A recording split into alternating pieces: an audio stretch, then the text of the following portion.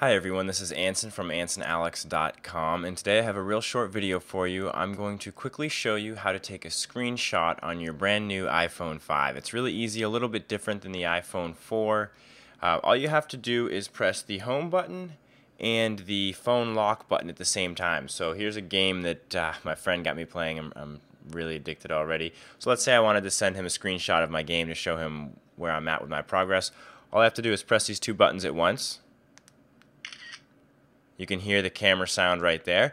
And then to go and find your screenshot, you're just going to go ahead and go to the camera roll on your phone. So I go back over here to camera, and you'll notice that the very last picture is of my game that I just took with my phone. So that's how you do a screenshot in the iPhone 5, really easy, just the home and screen lock button at the same time, and you've got your screen capture. I hope it helps. If it did, I would really appreciate a like on this video, a thumbs up, and if you want to see more technology tutorials and videos, go ahead and subscribe to my YouTube channel.